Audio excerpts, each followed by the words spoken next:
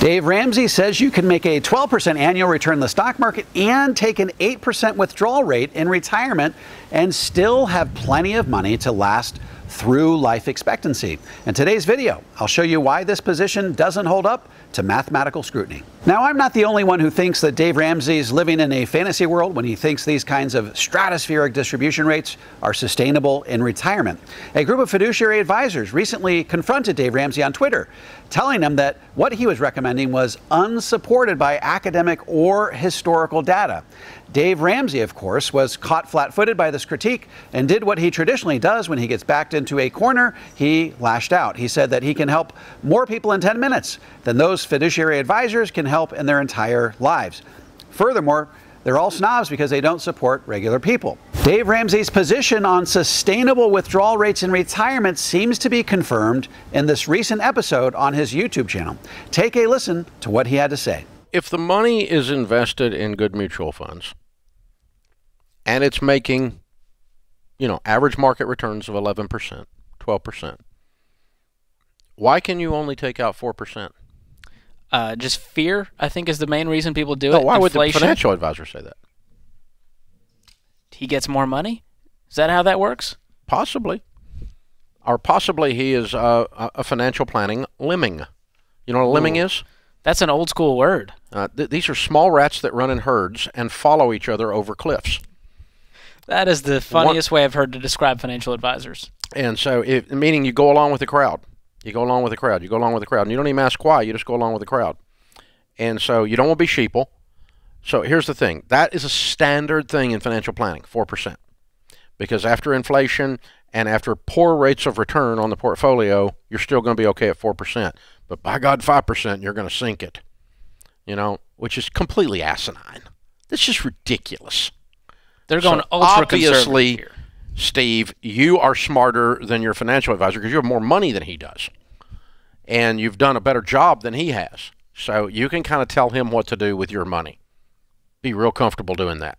And, dude, if you want to pull out 6%, it's okay with me. I think you're going to be okay. If you want to pull out 10%, you're not going to destroy the portfolio. Okay, so here Dave Ramsey says that if you're getting 12% returns year over year, you should realistically be able to withdraw 6%, 8%, shoot, even 10% of your assets per year and never run out of money.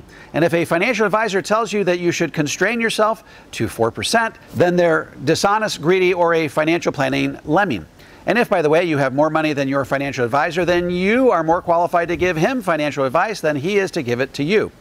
Okay, let's get down to brass tacks here. Where does Dave Ramsey get his 12% average rate of return from? Because that's what's informing his 8% distribution rate.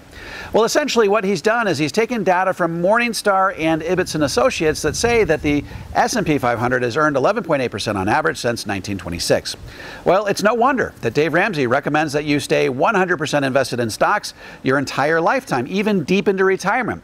It's because you'll be getting 11.8% each and every year, right? But there's a problem, of course, with this approach. It doesn't account for investment volatility. In other words, just because you average 11.8% per year, if that's even possible, doesn't mean that you'll be getting precisely that result each and every year. And as it turns out, the order in which you experience returns in retirement is one of the biggest keys in determining whether your retirement assets will last through life expectancy. To illustrate the dangers of investment volatility in retirement, allow me to make the following comparison. Let's assume you needed to live on $165,000 per year and you felt like there was some magical investment out there that could give you a consistent 8.1% return every single year of retirement. We know that no such investment exists, but for comparison's sake, let's just say it does.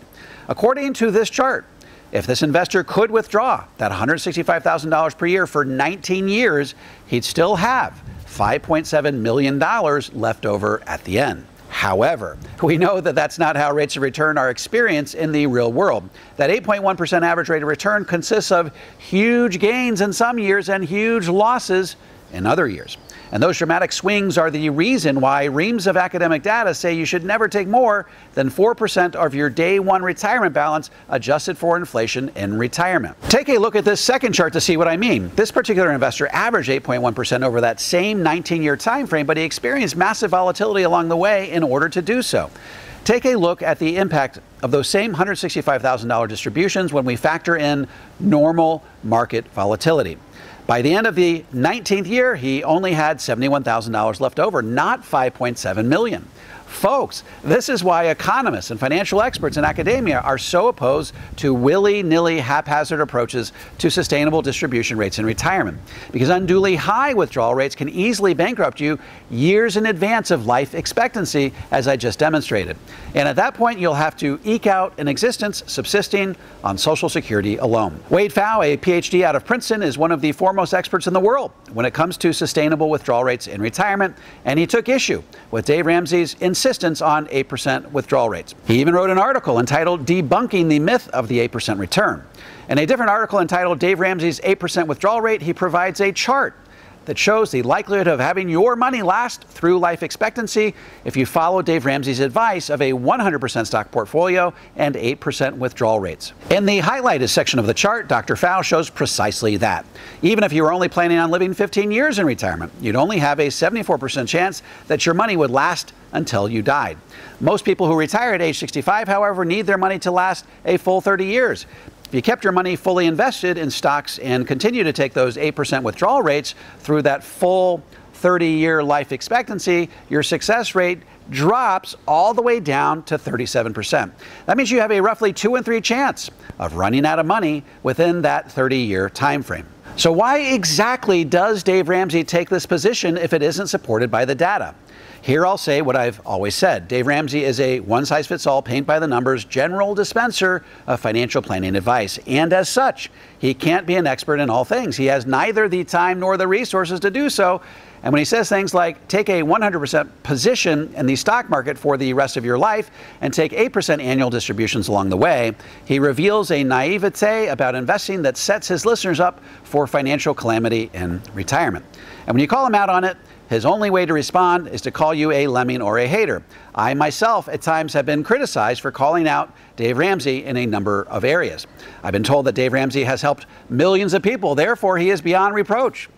Now, I will agree that Dave Ramsey has helped millions of Americans who are mired down in debt, but that certainly doesn't make him the last word when it comes to sustainable rates of distribution in retirement. If you would like to adopt a balanced, comprehensive approach to tax-free retirement that shields you from the impact of higher taxes down the road, head on over to davemcknight.com and click on the Connect with an Advisor button. I'm happy to refer you to an advisor in the Power Zero network that has been trained, vetted, and qualified personally by me. And if you have any comments or questions, feel free to drop them into the comment section below. I respond to every single one of them personally. And don't forget to click like, subscribe, and the bell so you never miss a video. This is David McKnight. I look forward to seeing you on the next video.